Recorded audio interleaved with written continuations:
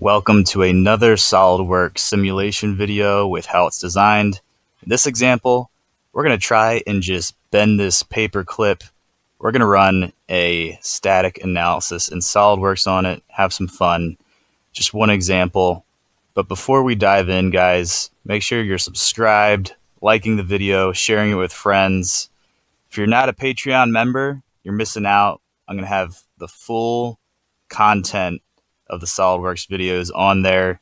You'll get exclusive access if you're a member. And don't forget, in the description, I'm going to put a link to a free SolidWorks simulation checklist.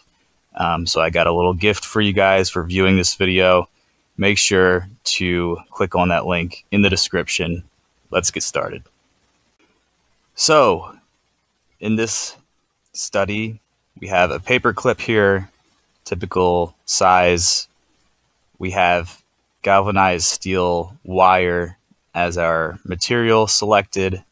We're ready to go ahead and set up our fixtures to constrain the part initially. So we're going to go to fixtures,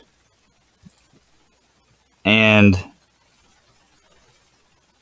in our pre-processing we added some split lines. That'll be a separate video on a tutorial on split lines. But so we're gonna go ahead and say we're holding on to this end.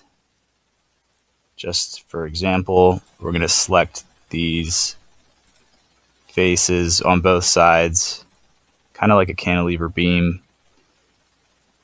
Let's say we got our thumb and index finger around that end. We're just gonna apply a load at this farther end, just a very light force. Go ahead and hit OK. Now for our external loads, let's go ahead and apply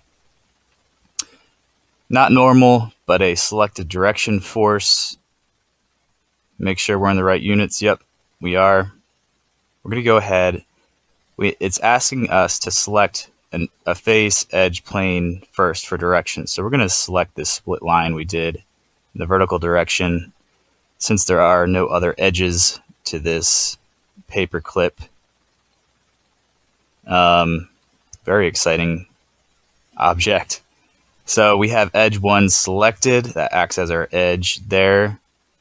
And we are going to now select the surface to apply our force. We're going to select this end here.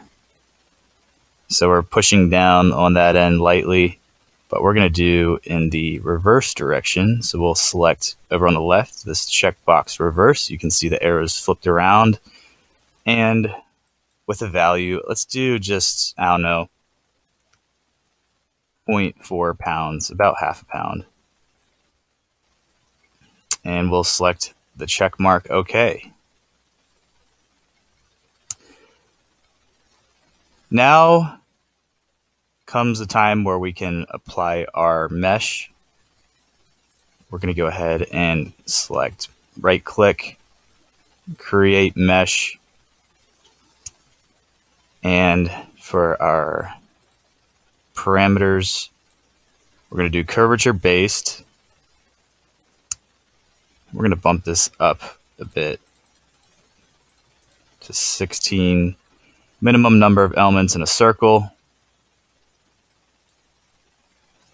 And we'll go ahead and run that. All right, now that our mesh is completely generated, we can go ahead and run this study, which is this menu icon up here.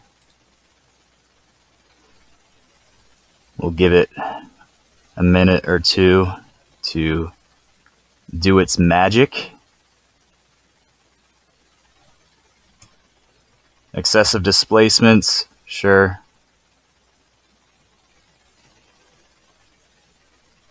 Since the part is so thin and flexible, we're going to get large displacement mode on. All right, the results are in. We've got our min and max von Mises stress, max being about 69 KSI. We've got this purple at the top of the graph. We color coded anything above yield to be purple so you can see where the paper clip is failing here, right after the area where we fixed the other end in this region here. We've got our yield strength set to 29 KSI, so anything above that, failure. Let's go ahead and look at the displacement now on this far end. Alright, looking at the displacement plot here, we got on this far end maximum displacement 0.04 inches, so almost a 16th. Is it a 16th? Yeah, almost a 16th of an inch on this far end. And if we want, we can try and animate the result.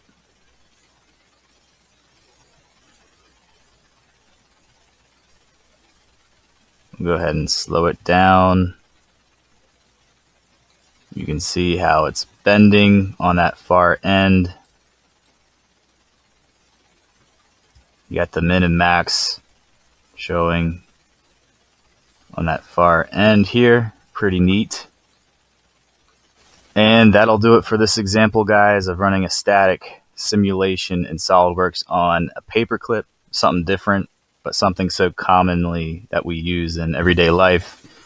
I'm going to do other examples of this analysis in future videos, so make sure you're subscribed.